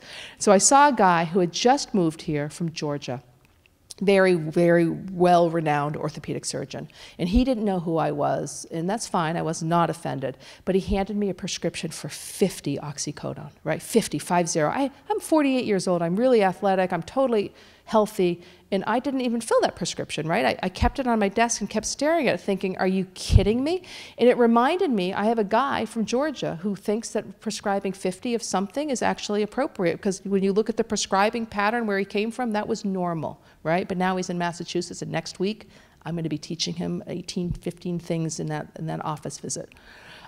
So the problem is that when you look at the country in terms of heroin use, the red and orange states, that's heroin. And if you can imagine in the next 3 years when the DEA, the FDA, the CDC starts curtailing the prescribing practices of all those providers in those purple states, when you start seeing CVS saying they will no longer fill opiates longer than 7 days, CVS fills prescriptions for 26% of our entire country. So when regulations start to shift, those purple states will all become red states, right? They will all convert to heroin. And I don't want there to be an overprescription of opiates. That's not good. But I want us to acknowledge the unanticipated consequences of converting to heroin, which is heroin kills people. And what we predict is we think there may be as many as 500,000 deaths in the next 3 to 5 years, especially in the Southeast from overdose. This problem is not getting better. It's actually going to be getting worse before it gets better. And if you think Arkansas and Alabama are building methadone clinics and having Narcan in every patrol car and having it in the school nurse's office, that's not going to be happening. Those are not states known to be spending money on public health measures, right? This is going to be a massive problem. Okay, so how is it that our kids might get exposed to opiates? So first of all, I am going to say that our kids, again, are making awesome decisions. And things have really shifted in the last 6 years in terms of exposure to prescription drugs. And that is because my hope is that every person in this room has either prescriptions under lock and key in their house, or they've gotten rid of them, right? For those of you that had your arthroscopic surgery and got 50 of something, if you don't use it, get it the heck out of your house. It belongs in the police drug take-back box. That, for me, is yesterday's message. I can't believe I even have to say those words anymore. I was saying that in 2012. It's now almost 2018. If you actively have a controlled substance that you use yourself for chronic pain, for anxiety, for something, it should be kept under lock and key. Nothing should be in your medicine cabinets anymore, right? The rule in my house is you don't get to take any medicine without talking to an adult. And I don't say that because I'm a doctor, I'm a mom. And nobody knows the difference in my house between Tylenol and Motrin, right? Because they're teenagers. Most adults don't seem to know the difference between them. So if they have a headache, if they can't sleep, they come talk to one of their parents to say, can I take a Benadryl, Mom? Can I use some Tylenol? How much should I take? These medicines should not be kept and managed by your kids. They just shouldn't. They're managed by responsible adults. So if you have anything in your house that you think anybody might want, get it the heck out of your house. That's yesterday's news, but it is the reason our kids are not actively using opiates, because their access to them is really low. Thank God for that, right? The truth is our kids get opiates when they're prescribed them. They have an ACL tear because they're a girl soccer player. They get their wisdom teeth out, right? That's when they get exposed. So anybody have had a teenager who was giving an opiate prescription recently, and what did you get? What did you get?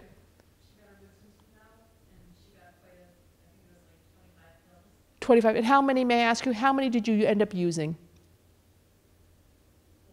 4. Okay. So, okay, I'm going to give credit to where credit's due. I would say that 6 years ago, the answer would have been everybody was prescribed between 30 and 60. So the numbers have come down. And when we look at the statewide numbers on people, dentists and oral surgeons, they're now in general, on average, prescribing 16. So 25 is a high number for recent. But what your daughter, is it your daughter? What your daughter did is the normal thing, which is when I have asked, I've now asked 20,000 people, how many pills did you use when you had your wisdom teeth out? The answer is always 0, 4, or 6. 0, 2, 4, or 6. That's it. I have never once heard anybody using more than 6. One day I had a guy in the back of an auditorium who said, I use 60. And I'm thinking to myself, there's an oral surgeon I'm not going to see. And then he said, but I'm an addict, right? So I'm going to tell you, anybody in this room gets a root canal or has their wisdom teeth out, the answer is you needed 6 or less, and that's what you should request. And you know what? If your kid needs more later, call the doctor. They're on call 24 hours a day. They can handle it, okay? The other thing is, this is the thing you guys do get to control, because you can walk into any pharmacy with a controlled substance and say, I don't want my 50 Percocet, right? I really want 10 or fewer. Now the other 40 will get wasted. You don't get to go back tomorrow and get the other 40. They're now disappeared, right? But that's the thing we get to control. That's part of the Charlie Baker's administration changes that happened 2 years ago. It's a positive move. I have to say, I love my kids.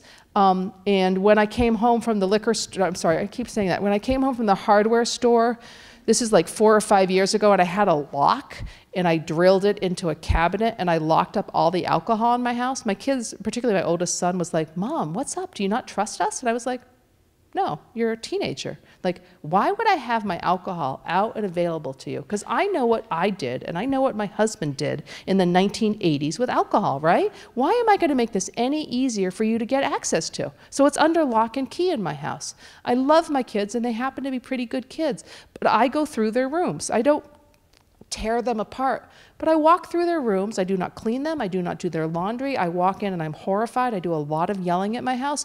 But I look for things that are concerning behavior. If I find any pills or any pill bottles in my kids' room, Tylenol, Benadryl, anything, I am completely freaked out because that's against the rules.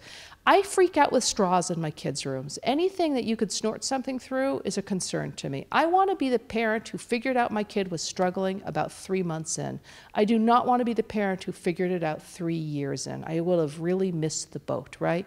It's really different to take care of somebody who's struggling with an addiction after 3 years than somebody after 3 months. So this is a slide that, you know, is from Learn to Cope. This is stuff you might find in a kid's room who is struggling.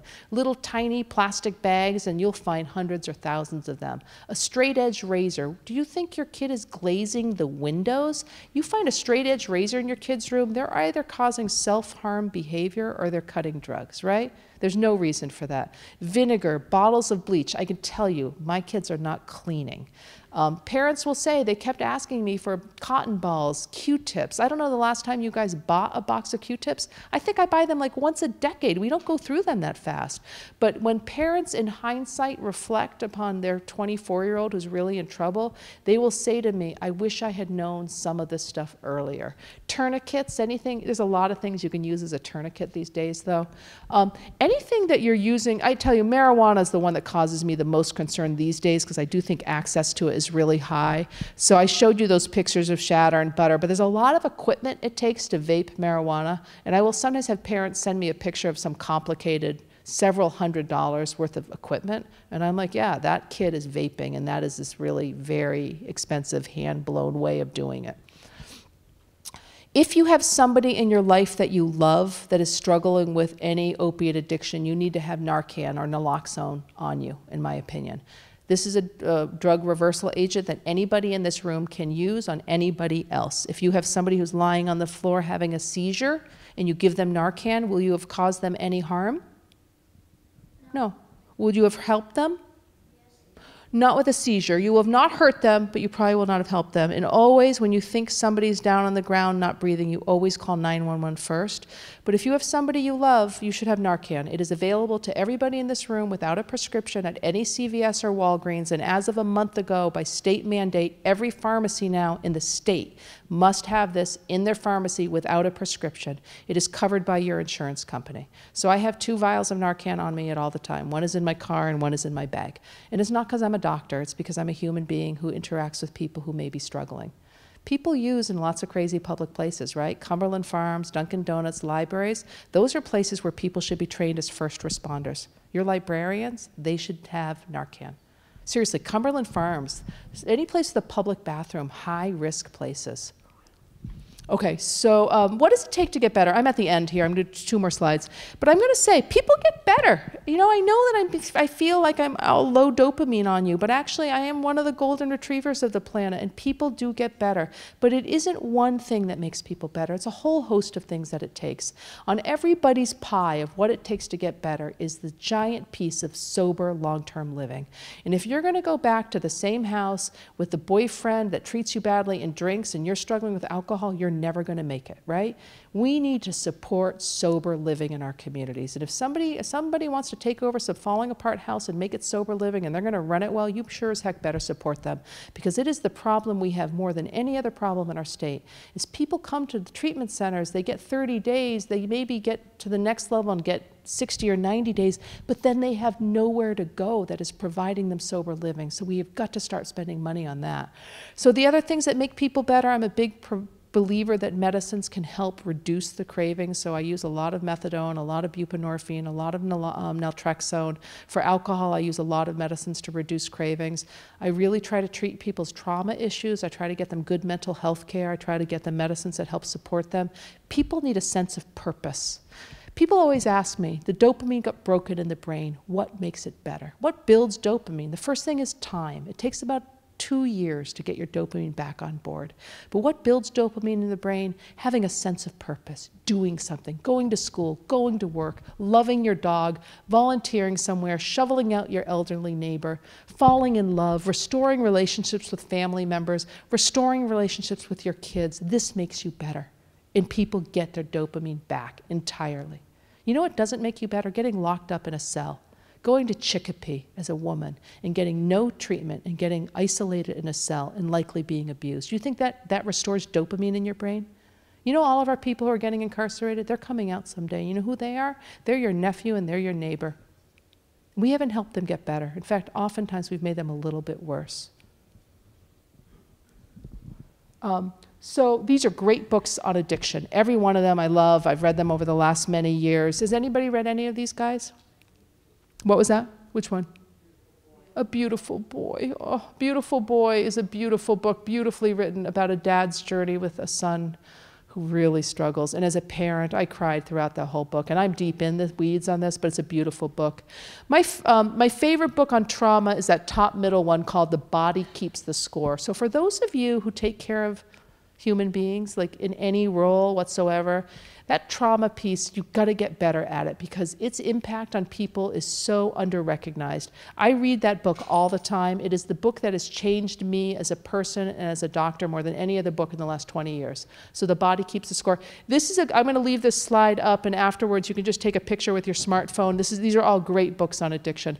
I have a website because one of my kids made me a website, and it's ruthpotee.com. And a lot of my videos, this talk is on there. So if you want to give this talk, but you want to practice ahead of time and remind yourself about the slides, or you're a health teacher and you just want to give the stuff on marijuana or in any other setting, you're going to talk to Kiwanis about this, you can go there. The slide decks themselves aren't there because they're too big, but Scott's going to post the slide deck for you. It has a calendar on it of where I'm speaking, but these are the books I think would be really great. I would love to answer questions from anybody in this audience. Anybody have questions or thoughts? Yeah. What's the name of the author that wrote The Body Keeps the Score? Oh yeah, it's hard to read. Bessel van der Kolk. It's I'm going to leave it here. When you're done, you can come up and stare at it. But he is a Boston psychiatrist who's really the leader on this stuff. Bessel van der Kolk. Do you know him? Does anybody know him? He's amazing. I've gone to see him speak. He's extraordinary. What other questions do people have? Yeah. I don't have a question, but I did want to make a comment. Yeah. I just went to certification training and for boards of health, and Massachusetts has a moratorium on stores that are on opening adult marijuana stores, and they're coming up. The Massachusetts boards of health are coming up with a list of guidelines, and they want not. They do not want any of the stores to have bright color. They drew up a list of guidelines: bright colors, nothing that like Keef Cat that mimics Yes. popular brands. Yes. No cartoon characters. So the boards of health are making some recommendations about reducing exposure. They've got a Good. panel of all interdisciplinary Yep. panel that are coming up with. Yes, the Cannabinoid Commission, that's what we're talking about. And the Cannabinoid Commission got put in place as of September. And it looks like there's some really good people, and they're coming up with the guidelines. And if we were doing it, we would come up with all of that. And I would also say I would personally want a limit on THC, right? I don't need THC of 90%. Seriously, how high do you need to get? Yeah, so my hope is they put a limit on THC, and they really put a limit on the lookalike candies that are targeting our kids. I think that's critical. And you know, again, if I was the goddess of the universe, you'd have to be 25 to walk in there, right? That's the other thing I would change. They are not going to change that because that was on the ballot measure, but in my magic wand world, that's what I would do. what other thoughts or questions do people have? That's really helpful. Yeah. The medical with marijuana, Yeah. that has the THC in it. Has anybody, and not trying to call anybody out, has anybody in this room ever been in a medical marijuana dispensary? There's not that many out here. There's one in Northampton, I think. There's one in Springfield, maybe?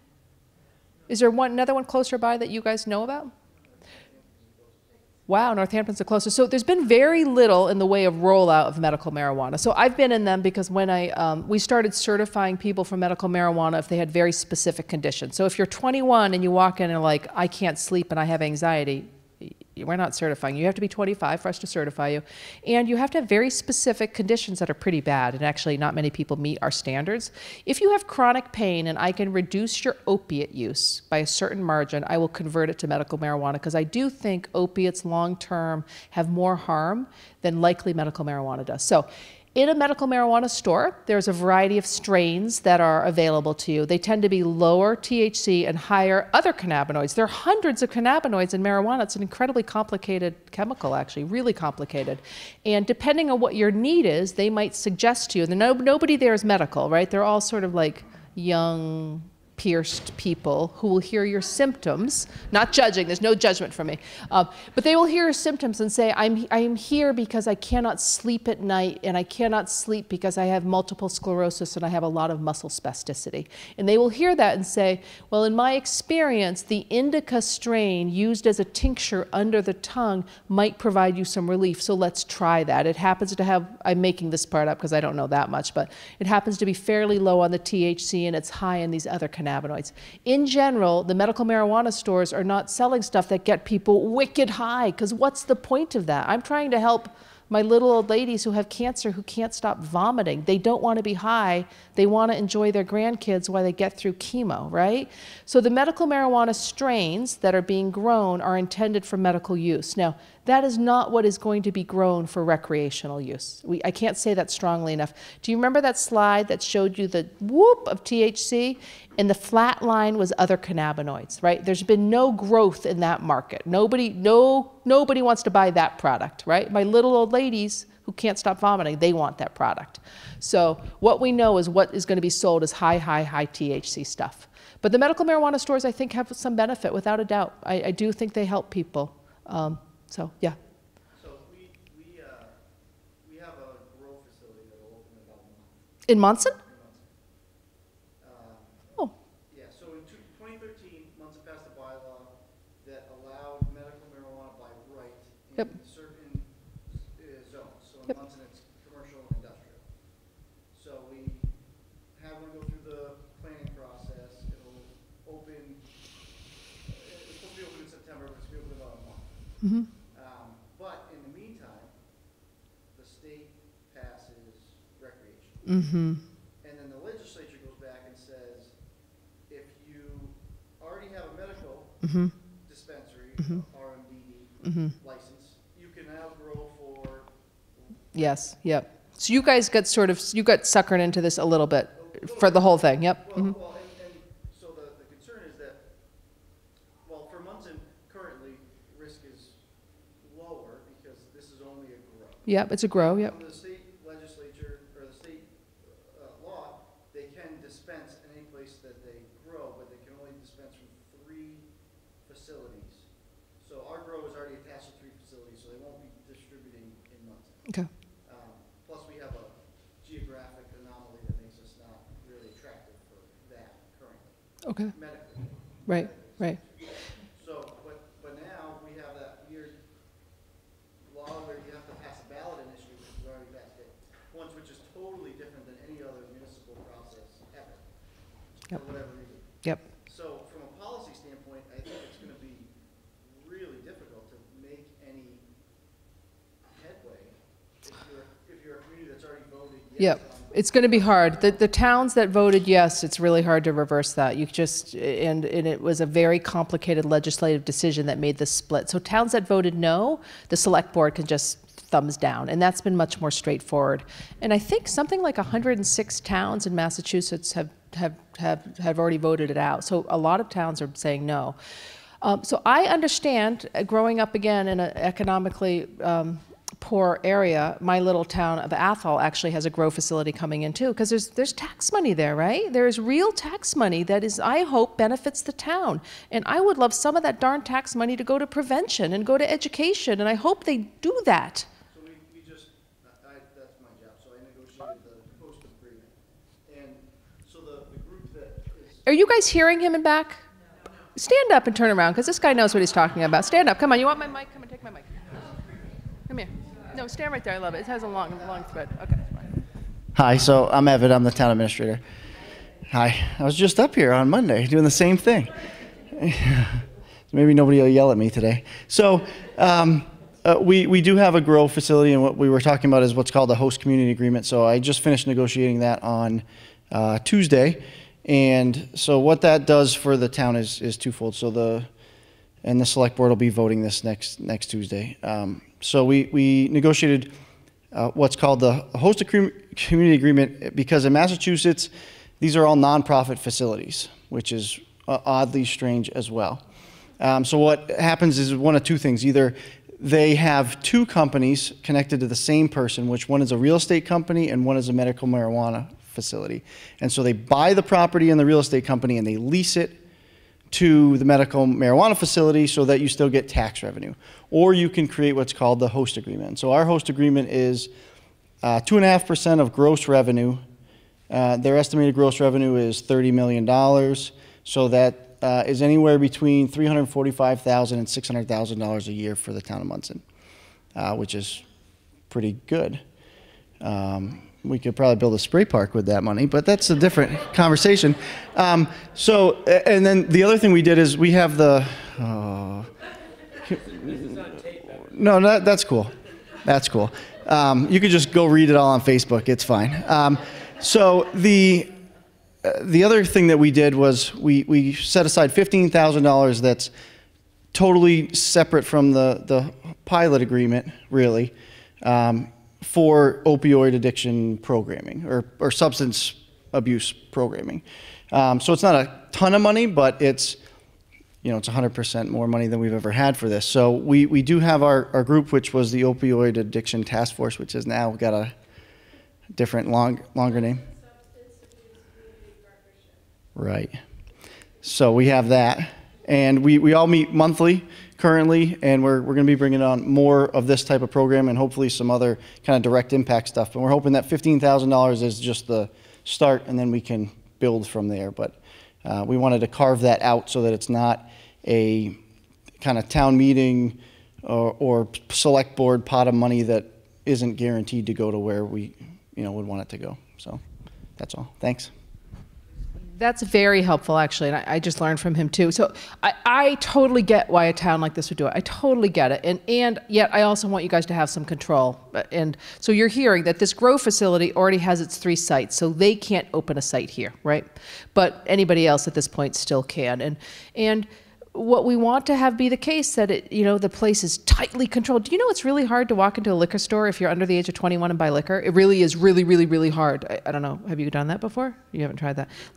No. Nor should you, because this is what the Alcohol and Drug Task Force, and that's not what it's called, of the state does. They send in shoppers all week long to make sure that you are doing the right thing, and they will pull your liquor license in 1 second, right? Back in the old days, right? Back in the 80s when I was in high school, first of all, the legal age of drinking in New Hampshire was 18. Did anybody do a New Hampshire run? It was probably far for you, but I grew up closer to the border. My point is, it was really easy to get liquor. It's a lot harder. We have got to make sure these marijuana stores are so tightly managed and that they're not showing little cartoon figures and lollipops in their window and things that are luring our kids in. For those of you who've never even driven by the medical marijuana dispensary in Northampton, it's in this cinder block building. I actually drove by it like 12 times when I was trying to go to it because it has no sign. It was really hard to find. It is not enticing. Now, having said that, within 6 months of its opening, medical marijuana, it was clear medical marijuana because we know exactly how it's branded, was all throughout Northampton High School, everywhere. Meaning that people got medical marijuana and then they sold it, right? So it will end up in our high schools. I know this for a fact. It's just where we're headed. I am going to say something about the grow facilities, which is I know people say it's all organic and good. It's actually unbelievably unenvironmental. It takes a tremendous amount of electricity and a tremendous amount of water to grow marijuana. Huge. Something like 17% of California's water is going to grow marijuana right now. So don't think this is an environmental practice. This is not growing in the nice green Connecticut fields, guys. This is growing in a giant factory under 24-hour lights. And, you know, this is not helping our planet. So I would encourage that place to have solar panels everywhere, right? Or else all of your water bills are going to start to go up. I didn't show it here, but I have several of the, there's a great Mother Jones article. If you Google it, Mother Jones, in like the environmental impact of marijuana, it blew my mind when I read it because it's so unenvironmental. Okay, what other thoughts or questions do you guys have? Anything else? You're kind of a quiet audience. Did I depress you? Did I worry you? I was thinking about the alcohol when you were talking about the gummy bears and the candy, and alcohol has the same, you can compare that to all the new alcohol that has the root beer and the creamsicle alcohol. Yes, you know, yeah. that's directed towards kids. It is, right.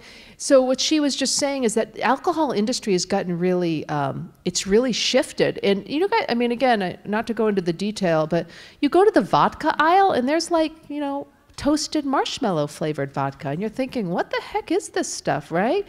But again, I think it's actually the feminization of alcohol. I think it's sort of making it more available to women and possibly to kids. But again, kids can't buy the stuff, not easily, though they may go into your home liquor cabinet and see toasted marshmallow vodka and be like, awesome, I'm in on that plan, right? But it's targeting it to different audiences. It's concerning. You had a question, yeah. Oh, yeah, yeah. So the question was about buprenorphine, also called the brand name Suboxone, which is how most people hear about it. So when the brain is disrupted and you have these opiate receptors that are dying to have something in it, and in fact, literally, it is telling you if you don't do this, you will die, right? That's what addiction does to you. You are desperate to fill it with anything. And when we use any of the medicines that help fill the opiate receptors, whether it's methadone or buprenorphine, the cravings go down. For some people, they go to zero. And when we get people stable in methadone or buprenorphine, or for some people, they use the naltrexone shot, which doesn't fill the receptor, it actually builds a wall up. Their cravings go down, their use goes down, they can get their lives back on track. So all day long, I take care of people who are doing great, right? They're carpenters and police officers and nurses, and they're all good. They have money in their bank account. They do not have hepatitis C. They're living a nice, normal, healthy life, and things are on track. But when I met them 4 years ago, they're a mess. So say that again. So in general, when I talk to people about length of treatment with buprenorphine or Suboxone, I say in general it takes about 18 to 24 months for your dopamine stuff in your brain to get better. The length of treatment is how long it takes for you to get your life back, right? So, and I don't judge it. When I talk to my diabetics, I don't say to them, I'm giving you 6 months to get off your metformin, because a lot of my people could get off their metformin, really. They just need to lose 29 pounds, start exercising an hour and a half a day, and cut out all the sugar. But you know what? That's hard to do. That is a hard thing to do, and most of my diabetics don't ever do that, ever, right? They lose 5 pounds, they gain 5 pounds. So the length of treatment is I look at people and I say, man, you are doing great. You have been working this so hard. You've been doing great for the last 18, 24 months. You have money in your bank account. You're back in school. You're in a great relationship. You're going to the gym every day. What do you think about weaning? And I have people look at me sometimes and say, I can't do it, I'm not ready, I have a baby on the way, I'm stressed out. I'm like, that's fine, no problem. And other times they'll say, yeah, I'm ready to go. And then I say, okay, let's talk about the weaning plan. And then it takes me a while to wean people off, sometimes 9 months or a year. So I have people who've been on it for years, and I think it is better for them to stay on that medicine than ever get off, because they're doing fine. And then I have people, particularly my younger people, whose lives are going great, and I slowly wean them off, and then they're done. And then I miss seeing them all the time. So I think it concerns people. People think, you're just replacing one drug with another. But again, I'm replacing the fact that your hypertension part of your kidneys isn't working really well when I give you an ACE inhibitor and an angiotensin receptor blocker, and you guys aren't all flipping out on me about that. We have a part of the brain that is broken. I am trying to quiet down the cravings. I'm trying to prevent you from dying, getting hepatitis C or HIV. I'm trying to prevent you from going to jail and costing the American healthcare system and correctional system a lot of money. So I am a big believer in medical assisted treatment. But the truth is, I'm a big believer in everything. I believe there's 100 ways to get better, and sometimes you have to activate 98 of those ways. But when I get the rigid thinkers with me and they say to me, you got to go to 90 meetings in 90 days and it's the only way to get sober, I say, look, my friends, there's no evidence behind that. You can't be judgmental when it comes to any disease. You need to be open-minded about what it takes to get better, right?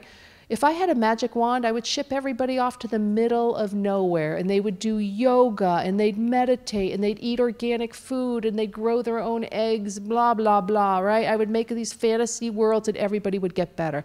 But that's not the world we live in. People have to go to work. They only have so much amount of money. They have sick people. You've got to meet them where they are. So I'm a big believer in buprenorphine and in methadone.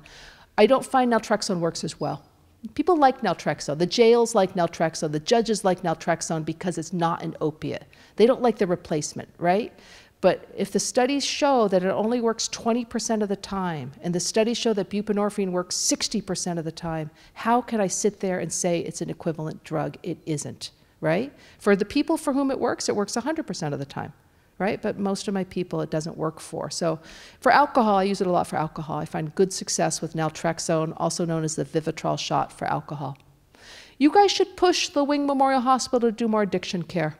Bay State has not been leading this effort at all. And I'm the chair of the Department of Medicine at Bay State, Franklin and Greenfield, so I don't work for them at all. I'm part of them. But I don't think Bay State has led this. They've been a disappointment to me. Honestly, the hospital's not led this. Holyoke Hospital's done a really good job. They're way ahead of the game. And I give them a lot of credit for that. But if you work for Bay State, if you know people out there, you should start pushing them. People are dying, right? And they should be doing a better job. Yeah. You do it.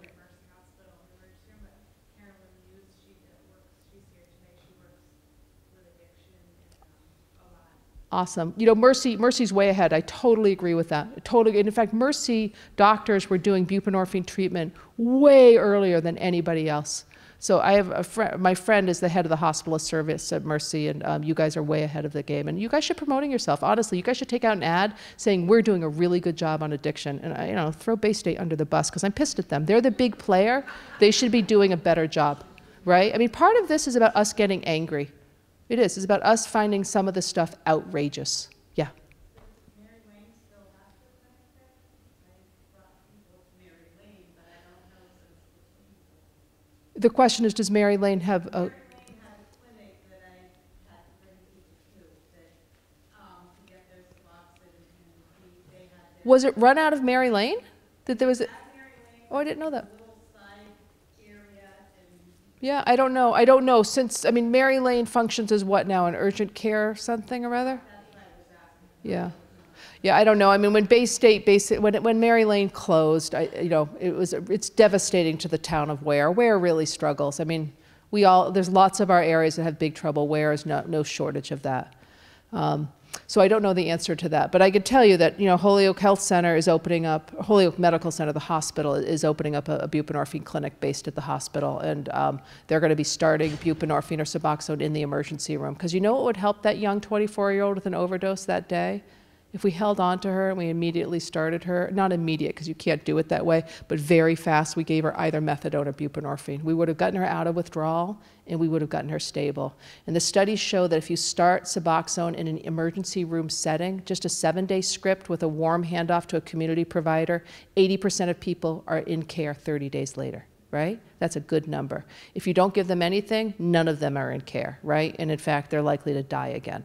So I get mad at emergency rooms. You think I haven't talked to the doctors about this? I'm yelling at them all the time. Yeah. Mercy is also going to be starting a program like that. I love hearing that. I tell you, you guys should be advertising that. I want Holyoke and Mercy to say, hey, we are responding to this opiate epidemic in the following ways. It should be in the paper and there should be an article. I think Bay State needs to be shamed into this because they are moving damn slow. Okay. Yeah, Scott. Just real quick, if there's anything that we as a group would want people to leave here tonight, I mean, you look at things like from a national level Come here. versus, well, no. Are you asking a question? No, just versus fighting on a state level from a national level. I mean, if you watched 60 Minutes a couple weeks ago, they showed the story about how the former drug enforcement agents are actually being hired by the pharmaceutical companies to write legislation to pass to actually handcuff the DEA. for being able to prosecute cases for overprescribing and things like that. Did anybody see that 60 Minutes? It was about a month ago now. It was unbelievable. I'm outraged all the time, but I was newly outraged in brand new ways because it's crazy. It is all crazy. And I tell you, follow the money, right? This whole thing is about follow the money. And, you know, I just hope there's a whole fresh group of lawsuits that goes to treatment on this stuff, because the pharmaceutical industry has made billions of dollars on the backs of people who are now dying. And I think from our perspective, we almost think because there's so much of that resistance from a national level, we really think that this is a grassroots kind of an education process. Yep. Each individual community has to kind of do their own thing. You can't rely anymore on state organizations, everybody, and that's why we feel like we're coming together, have you come and speak to us, which we appreciate very much. It's just another way to continue to educate our community. Yeah, I totally agree. We will fix this problem from the ground up. And I totally agree with Scott. No, there's not going to be any white horse coming to rescue us, either at the state level or federal. Totally agree on that. Anyway, I love being back in a very familiar place to me. Thanks for having me tonight. Thanks.